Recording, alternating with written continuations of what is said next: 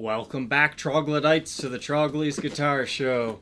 We got another new Gibson today. Let's see what's inside.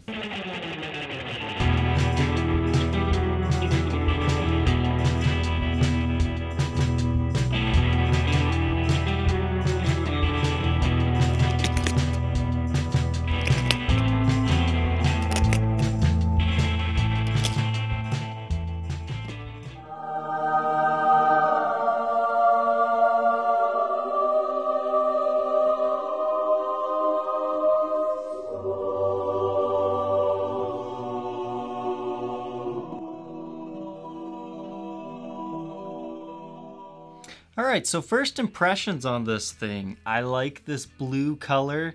I'm digging the vibe of the two P90s, the wrap tail. It's got that nice single wing pick guard with the tenon cover. And it feels really well made, especially in comparison to some of the other 2019s that we've been reviewing. I almost feel like they took a little bit of extra time with this. And maybe it's just because this guitar has that really nice vintage look to it. I mean, something that I first noticed is like the beveling to the horns. When I pulled it out of the case, I was really happy with the weight. It's not too heavy for an SG, but it's not like super light either. It's a very appropriate 6 pounds, 6.7 ounces. We dodged a bullet there, guys. At first glance, this thing impresses. But let's go ahead, tear it apart, see what makes it tick, and check Gibson's quality control. The SG Special, as it appears in this variation, was first released as a mid-range student model in 1961. It featured the then new SG body shape with two soap bar P90s, a wraparound tailpiece, mahogany body, and neck with a bound rosewood fretboard. For 2019, Gibson has finally re-released this long-lost iconic design under its USA lineup. Ever since the mid-70s, an SG Special would then refer to a stripped-down standard with dot inlays and humbucking pickups. Those are great bare-bones rocker guitars, but a far cry from the original design. If you are a Gibson or vintage enthusiast, this revival, outside of the custom shop, is a huge deal. This release features the same tried and true wood and electronic pairings of the early 60s models at a $14.99 price point. That makes this special run the same price as a current year SG standard, as well as the limited edition Chicago Music Exchange runs. The available finishes are also sure to please the old school lovers. The unique options are a faded Pelham blue, as seen in this episode, and another 60s inspired, seldom seen red finish called Vintage Sparkling Burgundy. Alright, I've got it all taken apart here. We can see inside the truss rod cavity there. Looks like everything's looking good. Here you can see the nut and how it was filed at the factory. And here's something that I really want to commend Gibson on. Usually their fretboards look really dry from the factory, and last time we had some issue with the binding and having some tooling marks. Now if we get up really close, you can see the same type of tooling marks on this one. However, please do keep in mind that we are under really direct lighting right here, and honestly I never even saw those before now. But this fretboard is absolutely gorgeous. This is what the body looks like without the pickguard. Hey, it actually kind of looks cool. I'll show you what the pickguard looks like here. On the back, it's just black. The pickups inside this guitar is just a regular P90. They call them the Rhythm and Lead P90 soap bar. In the circuit, the bridge pickup is reading about 7.76 k ohms. The neck position gives you about 7.82. And when you're in the middle, just for fun, a 3.9. And then you have your P90 base plates. I'll go ahead and remove those just because people are curious. Just a fun little fact though, Gibson actually did not thread this spring correctly in that bridge one. So it's a good thing I took them out anyways, that way I can fix that. Now that we have those removed, we can see the neck tenon here.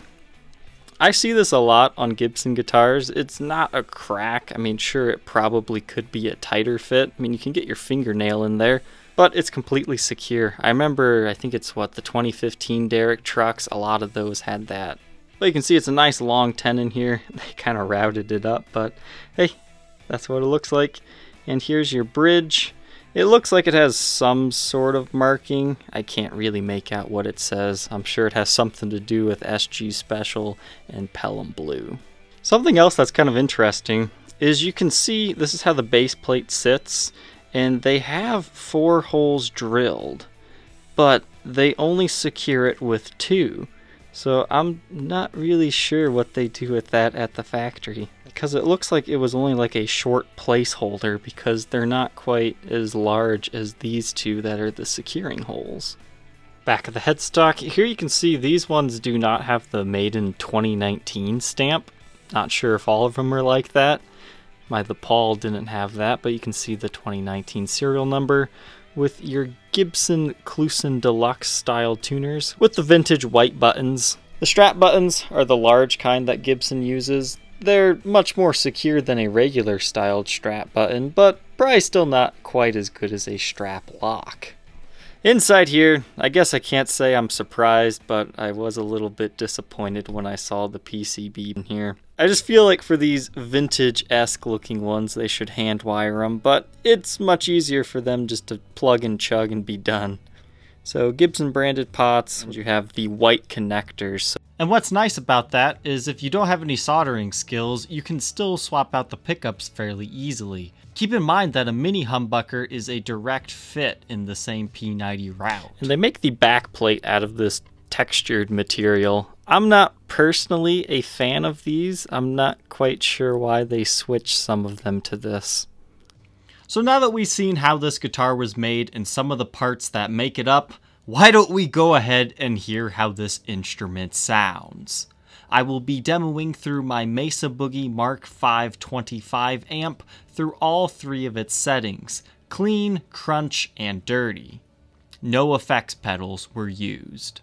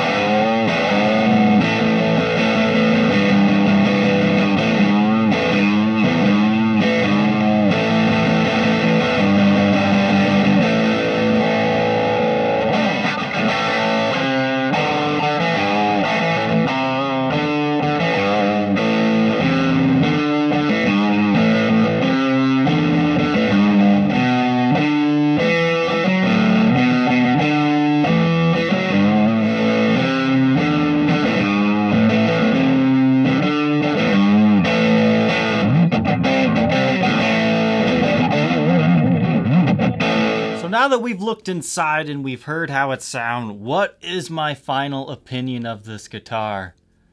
It is the best 2019 I've had. Playing this thing, it brought out a whole different side of me. It made me want to jump around. It made me want to play. It kept inspiring me just to play more, because it's like, oh, yep, that sounds like this song. Oh, no, now it sounds like this song. This is a fantastic guitar. I was really surprised by these. I knew they looked good, but I didn't know if they were going to play the part or not. So I do heavily suggest these. But let's take the time to compare this one to a vintage SG Special. What specs didn't they quite get right? Here's a photo of a 1961 SG Special compared to the 2019. You can see the bridge spacing and pickup spacing is a little bit different. Despite Gibson saying they got the vintage carve, you can see they're much more beveled on the vintage. And the pickguard almost appears slightly longer. And I like how the multiply sticks out a bit more on the older example. Also notice how the bridge is angled differently between the two. Looking at the headstock, you can tell the shape is slightly different, and the old ones get the mother of pearl logo, whereas we only get a gold silk screen on this new one. I can live with most of these differences because remember, this is a USA tribute, not necessarily a reissue. These do come with a hard shell case from the factory, so that's always good. You don't always get one of those at this price point, unfortunately. It just says Gibson on the outside. It's a nice brown leather-like exterior. Nice padded handle. You have 4 latches on the front side, but no latches on the back. And the interior is a nice dark red color. It kind of pops that Pelham blue finish really well. I'm not so sure how it would look with the sparkling burgundy. It might be too much red. But you've got good heel support, double neck rest, and inside your case compartment sleeps a lot of goodies. Inside the Ziploc bag, you will find a Gibson branded strap. It's leather-like. It should be a decent strap. I mean, it kind of feels cheap on this side, but it's a nice textured material. So if you got a guitar that neck dives, this will really grab onto your shirt. So I really think that's a good strap. You have your silica packet, inspected by checklist. This one looks like it was done in late November. This is what we call the baby photo when it was being set up at the factory. This is a polishing cloth that a lot of people have said it stains your guitars, so I don't know. I guess I should do some testing on that for a video. You have some warranty information, the owner's manual, and yes, these do get the Gibson multi-tool. I love these little things. You can check out this video if you want to see more in-depth look at these. I hope you enjoyed this close-up look at the brand new 2019 Gibson SG Special. If you enjoy seeing brand new guitar models on my show, please consider buying the used examples that I feature. Thank you for watching. Don't forget to like, comment, and subscribe, and we will see you tomorrow on the next episode. Take care.